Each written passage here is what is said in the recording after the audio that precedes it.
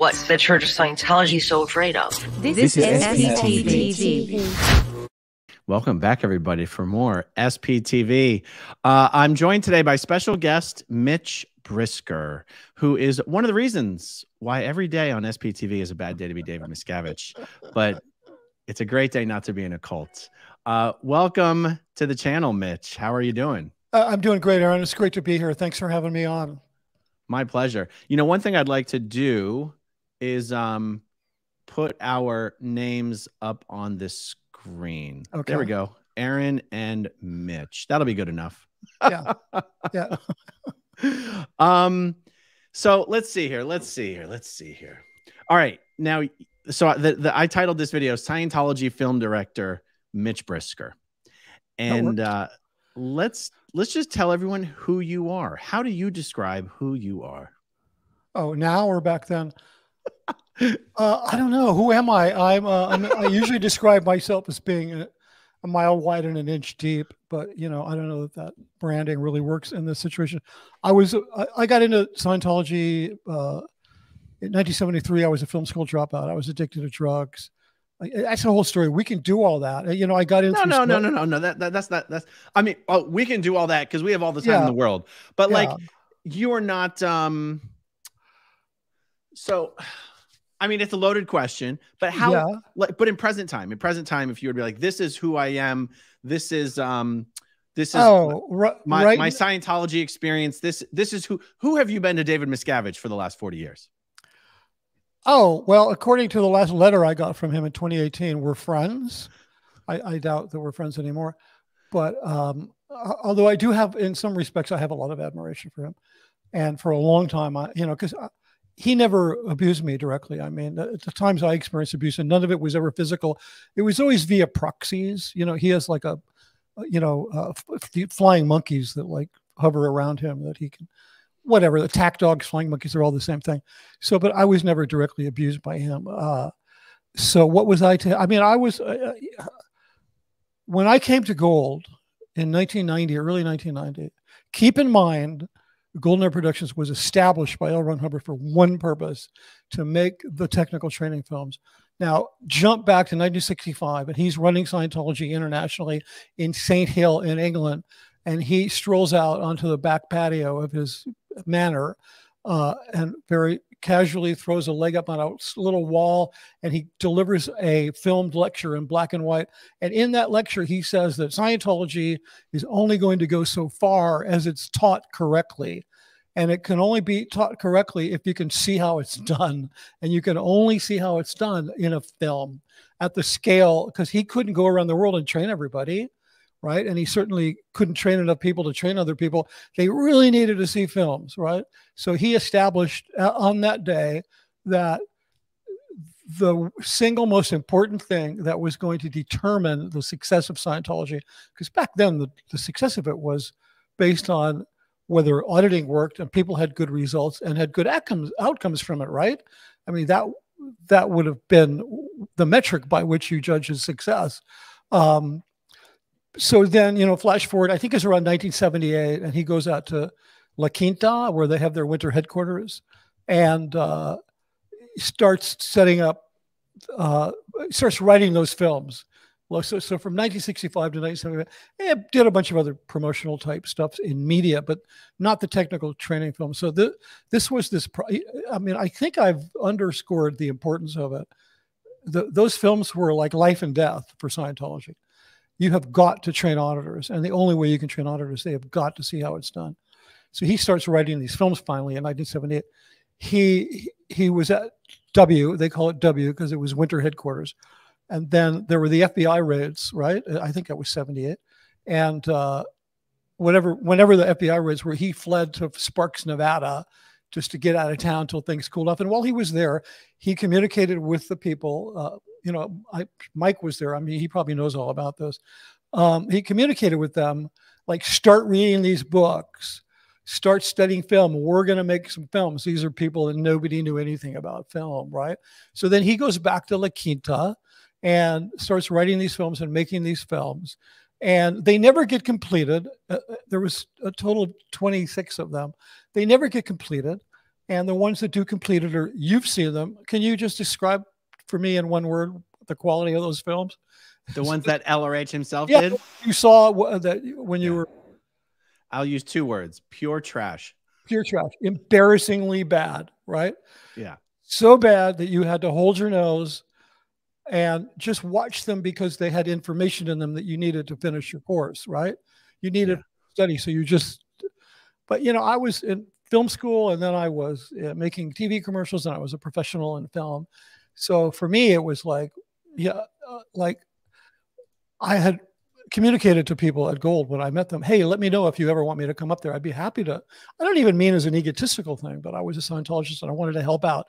So I had literally told people, I'd given them my phone number when like, hey, I'll come up there. And they never heard from them. But so it had been about 15 years since Hubbard had finished a film. Other people had tried and failed. And it's amazing because they had incredible resources for both training people and for actually making them, but they just continued to fail at it. I mean, before I got there, the best thing that they had done was that, well, I call it the bad sweater video, you know, the one that was ridiculed on Saturday Night Live. Oh, the We Stand Tall music video. I call it the bad sweater video. It's like, it's just a little more, I think, descriptive. I was like the best thing they'd done. So, and I had nothing to do with that. That happened before I got there. So they were really desperate. The shoot crew, which is the crew responsible for shooting the film, they had all been banished to the galley, to the dining room. And they were washing dishes and, you know, scraping grease out of the fryer and all that kind of stuff. And they weren't allowed to go near their equipment. And Miscavige had ordered that they find a pro. Hubbard had written some policy, some advice about, hire some, you can do that. You can hire professionals. So it wasn't just a crazy idea, right? You know, they'd heard it. So just to back up a little earlier, I forgot the part, I left out the part about working with Jeff Hawkins on the Dianetics campaign. They first approached me in the 80s. Jeff was doing that campaign, the questions asked. Oh, he hadn't done that yet. I did that with him. And Jeff had this amazing grip on how to market a book. And so I was contacted as a commercial director. I went in and worked with him. Marketing at that time was in LA at the, you know, that blue building, right? Say no more. So we worked out of there, and me and another guy who had been a creative director at Chiat. And so we did these ads under Jeff's supervision. We were the creative component, and he did like the tactical and did writing and stuff like that. And you had a book that was published in 1950, and then by 1984-ish, it had sold 3 million copies, and it was a 30-year-old book. And that book in the next 3 years between sold 10 million copies. So Jeff's strategy just like went through the roof. Of course, he was handsomely rewarded by having the shit beat out of him by David Miscavige. Then they've never sold Dianetics books like that again. That's how they first found out about me. That's how I got on their radar, because I did that Dianetics campaign with Jeff, right? And so anyway, so I think the way it went down was, you know, they were having all this trouble at Gold. They couldn't get films done. Everybody who tried was like declared or chopping trees down or something. And they saw this success going on with the Dianetics campaign in LA. So it was like, who is this guy? You know, I think Miscavige, I don't think he could handle it. It was just like, it was going on so far out of his purview. It was like, let's get them up here. So I was invited up. I was sort of romanced to do this one film, which had been the sets had been in the studio, literally collecting dust for 9 months.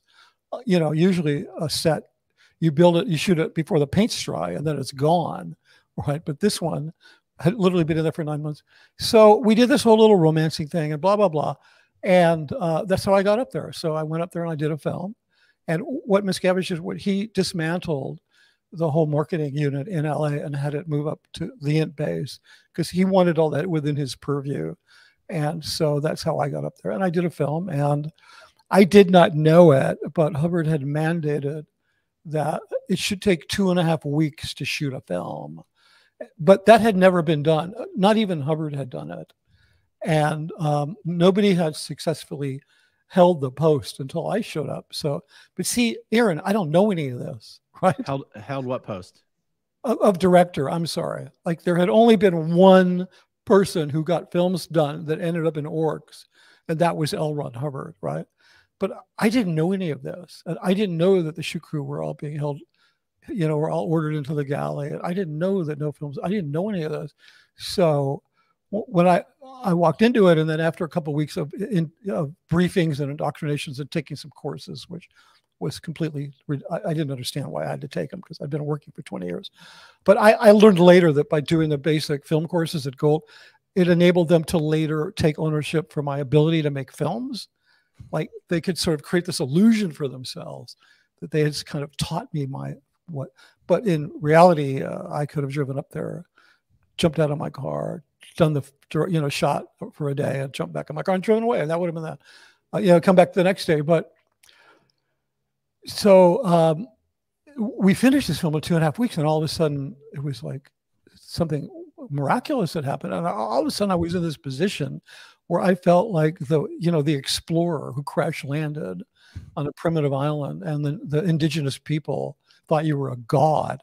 I mean, that's what it's like I was working in LA, and like in my métier, and I was, sometimes I was a 9 or a 10, but most days I was a 7.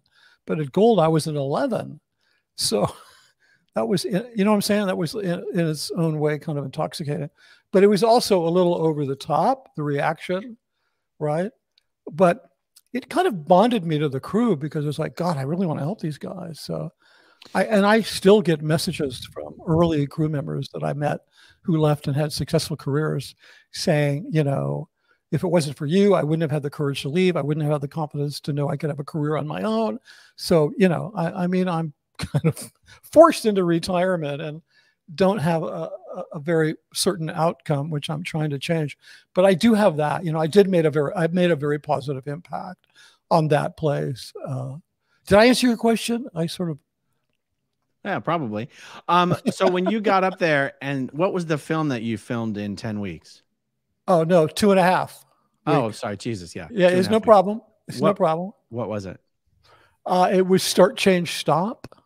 I did that film twice. The first one I did, it was prepackaged in that the sets were in the studio and it was all cast. I reviewed it all and said, okay, fine, I'll do it like that. And it was not up to my standards, but it was like they needed some parental supervision to get them through a film, or they were just gonna, that crew they were really looking at a very uncertain outcome for themselves. So it was a big deal. And I responded to that. I'm like, I'll get you guys. We'll get to the other side of I'll sail the ship over all the rocks and we'll get it to the other side. And then when it happened, like this dam burst open. All of a sudden there were like all these films that had to be made. And there was, films for events, and it really triggered like everything that started happening at Gold. Yeah. It was like they were trying to make a loaf of bread and they had no yeast. And then the yeast showed up, so the loaf rose. So it's kind of really the simplicity of it. So when Scientology puts their hate website about you, it's going to quote you as saying, even Mitch Brisker says he's nothing but a bunch of yeast. Yeah, exactly. Well, I wrote a book called Scientology, The Big Lie. And before I ever started speaking out, I thought I'm going to go buy Mitch Brisker, The Big Liar, because absolutely they're going to buy that one. And then I thought, no, fuck them. They can have it. Absolutely. Because they make, such fools out of themselves by doing this stuff. Yeah. But, there's a lot of people at Gold that I truly care about, people that helped me during times when I was not doing well and blah, blah, blah. And I was reluctant to speak out because of them, because, they need to be allowed to have their own space, but which they don't have that. And I realized after a while that, keeping silent doesn't ever help the victim. It just helps the abuser. And yeah, so I and I think the world is experiencing a reckoning when it comes to the kinds of activities that result in harm, right? Like you saw this blow up with Me Too, and you You're seeing it blow up on YouTube with lots of channels, not just about Scientology, but, you know, Mormons and all kinds of, wherever there's abuse, people are shining a light on it.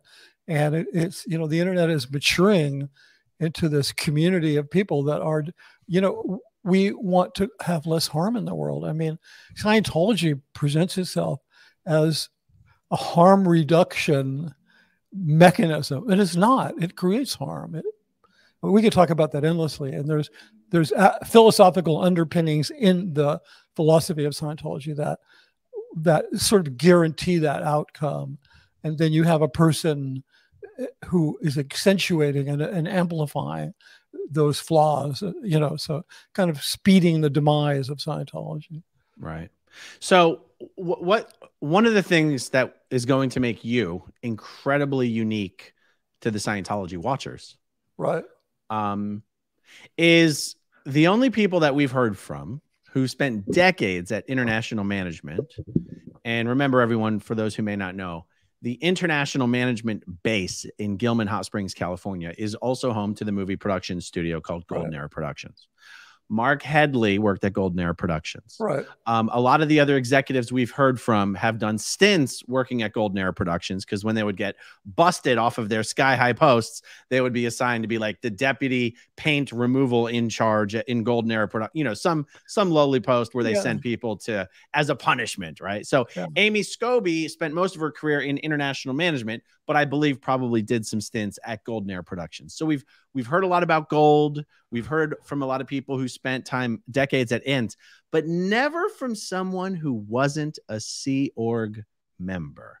And there wasn't anybody else, Aaron. Well, that's what I'm saying.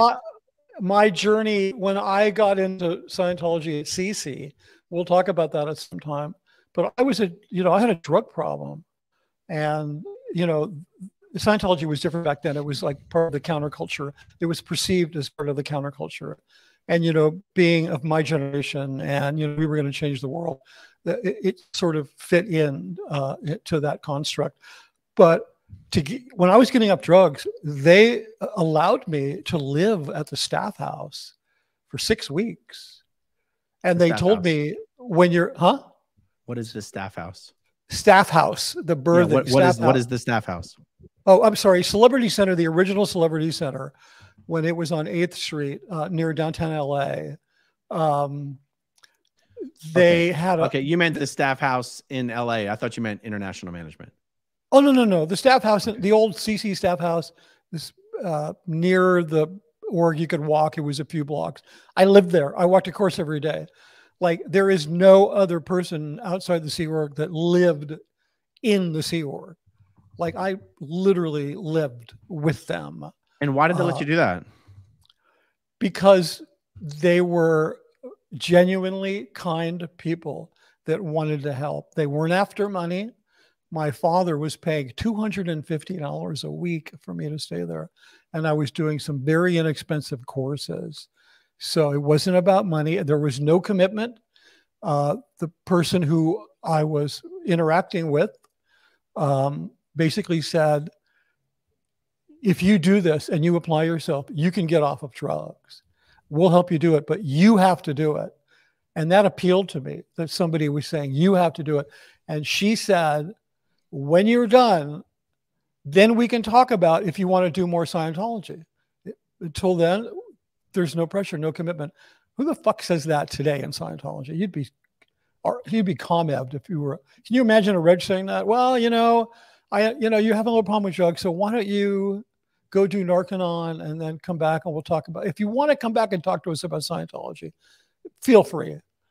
So there was no pressure, which was a very attractive proposition, right? It was nothing like, here's a contract, but I lived with the Sea Org for like 6 weeks. But anyway, we were talking about Gold, but I just want you to know, so I was the only person that ever did that. I was the only person there was also my late friend, Danny Sherman, who was also not in the Sea Org. And he and I had, mine was not as visible, but our positions within the church were both pretty substantial. And neither of us were in the Sea Org. And we were both close to Miscavige. So, Right. But yeah, you're not going to hear from anybody else. Danny passed away. You're not going to hear from him. Yeah, nobody knows who Danny is. The LRH biographer. Sorry, I know, but they've never seen. Yeah. It. Oh, yeah. This is completely for you people out there. Yeah, absolutely. Yeah. There was another guy who was a writer who also. Yeah. Yes. Yeah, I'll keep that in mind. I'm a noob. I'm just learning. That's okay. Okay, so this was all because I said what's going to make you particularly unique to all of the Scientology watching audience is that you spent, 28 years. Please don't give me 3 decades. At least I can say almost 3 decades.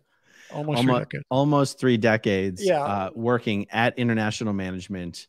A couple of those years were at Scientology Media Productions because I helped to launch that, but that's a different thing. Right. Working very closely with David Miscavige. Yeah. And living in this weird gray area where in some respects you're privy to things only a very tiny percentage of Scientology Sea Org members have ever been privy to. Right. And in other respects, probably not seeing the darkest side of Miscavige, I'm guessing, that you would have seen if you were a Sea Org member. Is that your sense of it? Yeah. Okay. I used to say that I lived in the Twilight Zone. I mean, I was fully aware that something was going on. I was in 3 bubbles. I was in Scientology, bubble 1. I was at Gold, bubble 2. And I was a pro working at Gold, which that was the 3rd bubble. So yeah, it's pretty intense. It's, I was definitely inside a reality distortion machine. So yeah, it was really funny, Aaron. You just reminded me that people would say, oh, you're not in the Sea Org? And I would say, no, those guys, they're only in for 1 billion years. I'm in it forever. I decided I wasn't going to shorten my contract down to 1 billion years. I mean, who the fuck does that? I'm here forever. That was my thought stopping cliche to get them to shut up, because you can't really counter that. If you're going to talk to me about if I think they're going to go there, like, why don't you join this here? Well, because it's only 1 billion years, man. Like, if you're an infinitely, if you're an immortal spirit, those are rookie numbers. Those are rookie numbers. Yeah, the rookie numbers. Good choice of words. So yeah, I wasn't into but that I used to say that, like, no, my contract's infinite. Theirs is only 1 billion years. Now shut up. So after all those years, though, why didn't they just have you join the Sea Org? Me? I don't know. They never asked. No. Are you serious? I was never asked to join the Sea Org. I got chided in a nice way by Miscavige a couple of times early on. I bumped into him at the base and he looked at me. He was, this was back in the days when he was in uniform. He stopped wearing uniforms after a certain point, which there's a whole thing about that we could go into at some point, when he migrated from Sea Org uniforms to, expensive designer clothes. Because I kind of saw that happen. But, it was summer and they were wearing white short sleeves, the military thing, the costume ball. They do this thing where they whatever, they're like the Salvation Army. They dress up because they're soldiers for Hubbard or whatever. But so I bumped into him and he's like wearing in his whites with his entourage. And he says, "Hey, Mitch, where's your uniform?" And at that time, I had a couple Harleys in my garage, and I used to ride a lot on the weekends. And so I said to him, "My Harley's in the garage." So meaning that's my uniform. Like, huh? So we could kind of, the thing about people on that level, if they chide you like that, you need to have a quip back. You need to have a snappy answer. You don't want to become interiorized by that kind of comment, like, "Hey, Mitch, where's your uniform?" Oh, you don't want to choke. You just want to say, "It's in the dry cleaners," or whatever. You want to just say something. So wait, there has to be a reason why you didn't end up in the Sea Org. Well, I don't think it was LSD, because honestly, Aaron, I think if I had, kidnapped a bus full of orphans and addicted them to heroin and then burned down a mission, like, maybe I would have gotten in trouble. Because eventually I got in a lot of trouble for stupid shit, because that's just how the spiral goes, right? But for many years, it was like, plus I think he really needed somebody not in the Sea Org. Why? Well, part of it, there's a bunch of benefits to that. For one thing, I was a professional and I already knew my job. Why? Because I guess, I don't know. I mean, ultimately, I don't know, but it just seemed to feel right that he needed somebody around him. He needed somebody in that position. I mean, so years later, he hired a wonderful man who was a few years older than me, who was the senior mixer at Gold. Very talented, had been the head of the music department at Paramount Studios for 20 years. What was his name? Tim Boyle. He's really a terrific guy. He died, unfortunately, of liver cancer a couple of years ago. Did he join the Sea Org?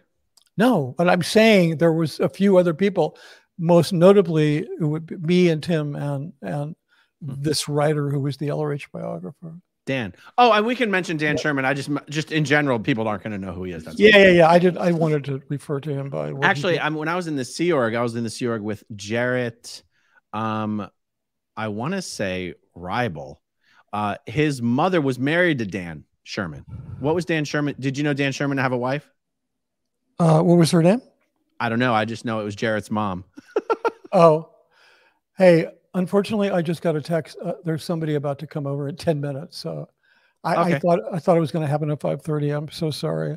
That's right. Do you want to jump now or do you want to jump in 10 minutes? No. Just let's jump in 10 minutes. Okay. What was her name? Can you tell me what was her name? I just know she was Jared's mom. I don't know. So I was asking. What's Jared's last name? I want to say Ribel, but it's been a while. No, married to Danny? I mean, I won't know his mom's name. I got it. But I just know that in 2004, 2005, 2006, his mom married Dan Sherman or somewhere. Not that I know of. Oh, okay. I don't think that's correct information. Danny had a wonderful wife he was super close with. She unfortunately died of an autoimmune disease and whatever. And then he had some close friends, female friends, but he never remarried. So, I mean, he was like the best man at my wedding. So, I mean, we worked together. I knew him really close. Wow. Yeah, I would have known if he got married. When did his wife die approximately? Oh, it was in the 90s. Oh, and he never got remarried. Okay. No, Okay. Maybe they weren't actually married. Maybe they were just a couple, but that's okay. Yeah, they could have been. You're saying he never had a relationship with anyone after that? Oh, no, he had, I can't think of her name. One really lovely gal is OT8 who really helped him. Did she have a son named Jared? Danny? No. Does she? No, I don't know. Whoever he was dating. I don't know. I can actually, I'll find out for you. It's okay. It's not important. She could have had a kid. She was a widower she could have. I don't know. But okay, so you're spending like 28 years working at international management. What's your commute like? Are you living in LA? Commuting it was horrible. Commuting to what? By the way, if you were to describe where the Gold base is, do you say Gilman Hot Springs? Do you say San Jacinto? Do you say Hemet? What do you say? Gilman Hot Springs. Because it's its own little town, right? No, Gold is Gilman Hot Springs.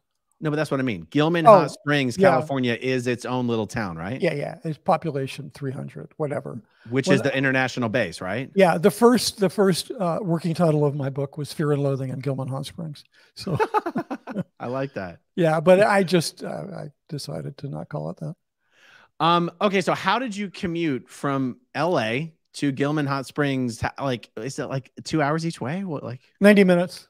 Okay, that's not too bad. No, I mean, some people for Los Angeles, that's like to the grocery store. Yeah, it depends. I mean, it depends. When I was living in Glendale, it was less. When I was living in the San Fernando Valley, it was more. But I got a decent car. I said, okay, I'm going to do this commute, and so I went out and got a big German sedan. And, it was like whatever. I made it as comfortable as I could because I would drive out there on Monday, and I would usually come back on Friday night. Sometimes I would have to stay longer. So you would stay at the base during the week. You didn't have to commute absolutely. every day. Oh, absolutely. Oh, okay. I mean, I wish I wouldn't have, but because I hardly saw my kids, and that's not good parenting. I mean, I can give great parental advice. I was not a good parent because I wasn't around, and that also Scientology does strange things to children. Essentially, kids need one thing I learned too late. They need to be seen, and they need to know that they're loved just for being there. Unconditionally. Yeah, I love you just because you're here. That's what a kid needs. And in Scientology, there's that mindset is like, you need to do certain things to win my approval. Yeah. Okay, we're going to need to jump off. I'll be available in 15 minutes if you want to continue.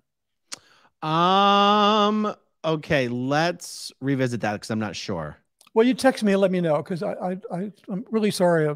I should have waited until after this, but that's all right. That's all right. So let me just tell everyone, thanks for joining us for the 30 minutes that we've been doing this. Yeah. We might restart it shortly, but either way, we'll talk to you soon.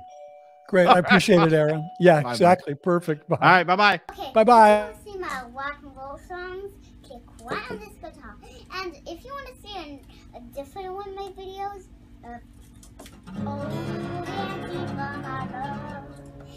then you could click right inside here. If you have subscribed or not, subscribe right here. Bye.